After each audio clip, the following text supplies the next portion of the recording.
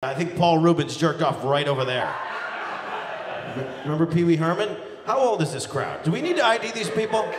Pee Wee Herman was a guy who had a kids television show, and then he jerked off in a movie theater. I don't know why I have to do that. I don't know how I have to do that. I can't not. He jerked off in a movie theater, and then they took his career away.